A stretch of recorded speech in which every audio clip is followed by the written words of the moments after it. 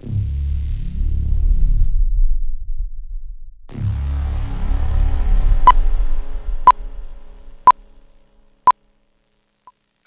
I'm Rogarbas. And I'm Tom Breckney. We're from the Nix marketing team, and we'd like to welcome you to the Nix 2.6 release overview. This is the first video in a series of Nix release notes videos. I hope you will find this visual walkthrough informative and worth your time. As always, feedback is more than appreciated, either via the comments below or by contacting the Nix marketing team on Matrix. Overall, Nix 2.6 is an incremental release of the Nix package manager. This includes some bug fixes and small additions to the core feature set, as well as improvements and continued development of exciting upcoming experimental features. Nix has moved to a 6-week release cycle, and we feel would help to announce relevant changes. The release notes are available at nixos.org. Some of the changes are technical, while some are user-facing. We'd like to present those to you. Let's start with the first feature. Rok? Let's start. A highlight of this release is a new built-in function called builtins.zipAttrsWith, which has the same functionality as the corresponding function in Nix packages under the same name. But this one is much more efficient. Let me show you about which function I'm talking about. So you can see on our built-in zipAttrs, and you can see it's a function that accepts as a function as a first parameter with 2 arguments and returns a list of attribute sets. So this is now done much more efficiently, and this function is used for some critical portions of Nix packages evaluation and was identified as a bottleneck for performance by, hope I don't butcher his name, but Penai. In short, Nix evaluation of Nix packages is now 11 to 17% faster in Nix 2.6 compared to 2.5.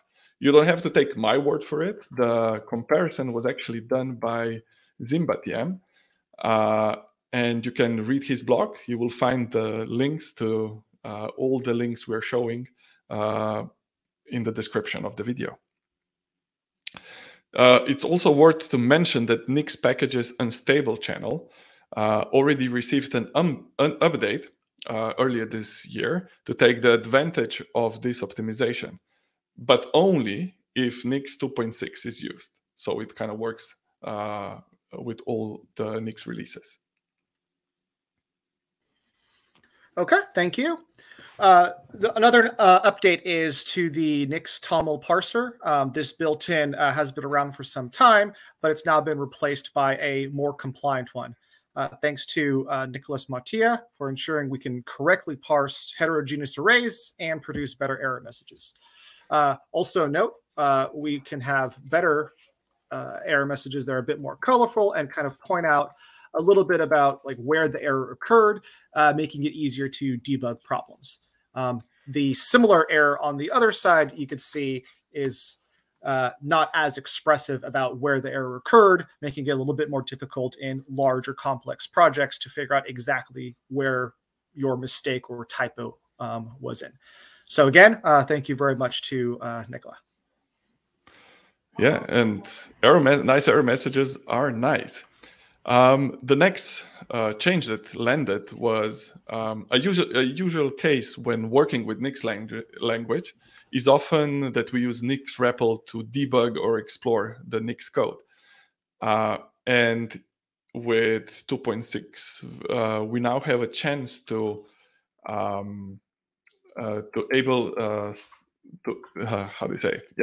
able trace reports in our Nix REPL. This is done by enabling it. This will now show the traces, and you can toggle it back or kind of use the full name, show trace, and now it will not show. So let's show an example of this. So I'm going to import the Nix packages And an example of an error that is being thrown, and we are looking where this error is coming. For example, let's say lib survey. So it throws an error, and we are not exactly sure why and how this error got here. In this case, we can enable traces, error traces. I'm gonna just for the and running it again, you will see it shows us all the error traces of the error being raised.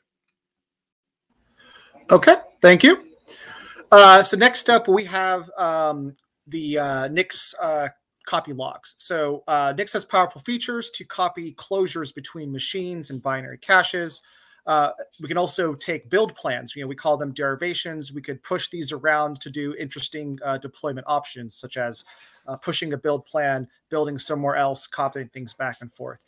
But missing from this was the similar ability for logs. So now we have the added capability to copy logs between stores. We expect this to be used primarily in CI systems to obtain and collect logs from build servers, and also as a general utility during debugging or trying to solve a problem.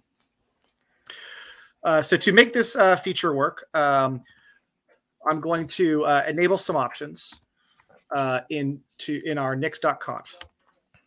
And if we could make this full screen, that would be helpful. Mm-hmm.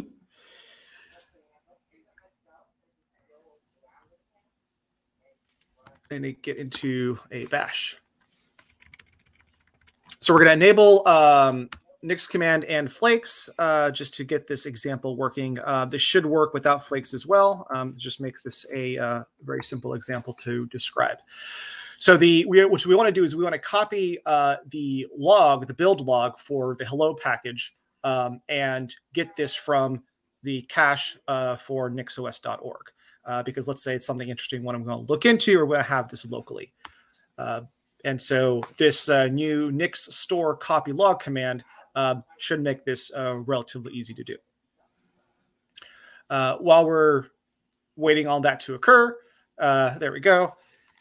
We'll go take a look at where it shows up, and we should see, there it is. Our hello logs have then showed up. The help for this is going to be in Nix store copy log, and we'll just take a look at some of the documentation about how to use this thing. Using this with an eval store is generally helpful if you're going to get something from a binary cache, but you can also push back and forth between SSH-enabled remote machines. So good luck with this feature. Yeah, and let's keep the pace. So the next feature, what landed in 2.6 was that Nix command line can now be used anywhere in your folder structure of your project. You can build or test or run any Nix commands in your project from anywhere. This is similar to the behavior that you are used to from Git. And let me show you an example. So we already enabled the Nix command and flakes experimental features, as shown here. I'm not going to do this again, but for this purpose, we're going to create a new project.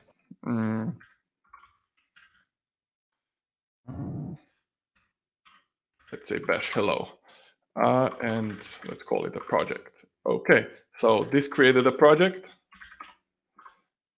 We can see it only has a flake Nix inside with a corresponding lock. Now, if we build it, you will see it works as before. But what also enables us is, okay, let's wait for this to be built. And in a few minutes, yeah, but it will, after we will build it, our build command, so you can see it built, but now let's create a subdirectory, move to it, and now run the same thing. There we go. it ran. So if I remove from the result from before, it just notified us that this does not contain the flake nix, and it's searching up the folder chain. And this is this feature. Tom? So the next feature is, it's only applicable in certain scenarios, but it can come in handy. So the commit lock option, lock file option for Nix update right now makes a git commit for you after updating a lock file. When this is an automation or scripted workflow, this can be handy. The message that gets put into your git log there's a default one, and if you want to customize what that default is, the new addition is what can help you here. It is called commit-lockfile-summary. It can be set to a non-empty string. So let's kind of give this an experiment. So let's make a project.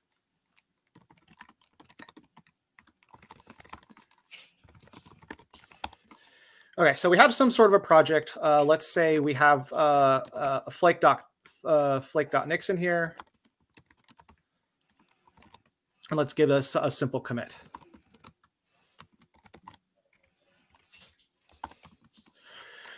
So at this point, if someone wants to do some work with updating the flake, the question is, I'll do this automatically, and they want to give it some sort of a custom message. They're going to run a flake update call. They're going to say they want to commit that lock file, and they want to give this thing some sort of a better summary than what you have by default. Okay, and let's go take a look at the git log. And it looks like we now have a custom message in our commit. This could be useful. Sometimes there are workflows that are triggered by what the message might be. And so we see that as one possible usage of this feature. Thank you. To you, Rock. Yeah, as the last feature, you probably already know that Nix Docker image was re-implemented with Nix version 2.4. It is now based on Alpine. It used to be based on Alpine image, but it's not anymore. We now use Nix to build the Nix Docker image from scratch. With 2.6 release, we are also now pushing all the latest versions from the master branch. And let's see what's happening in the master branch. So we will exit. We will actually exit, and I'm actually going to show you that we were all the time running inside the Docker image already. And to kind of make it even more interesting, you can also see the REPL from previous image. Here, we can also exit it, and you will see we were running the Docker image for 2.5.1. This is an easy way how you can actually experiment and test different Nix versions, especially if you encounter some problems. So in this case, let's run the latest from the master. It is as easy as running the master command. It's going to take some time because I just cleaned up my cache. But I think this will be a very useful feature. Okay, thank you. And with that, those are kind of a quick whirlwind tour of some of the features that are specific to the Nix 2.6 release. And we expect to have similar sorts of run-throughs of features as they come off the pipeline. Right now, we're looking at a 6-week release cycle. So every 6 weeks, we should see new releases, new features, more work, and this puts the community into a good sort of cadence with which to kind of adopt, explore, and start to utilize some of these things. Now it's never been better time to actually start contributing to Nix. It's because of the cadence. I think you will see your work being released in a timely manner. And now that the image is done, we can already check. This is the latest development version, which is 2.7. And happy hacking.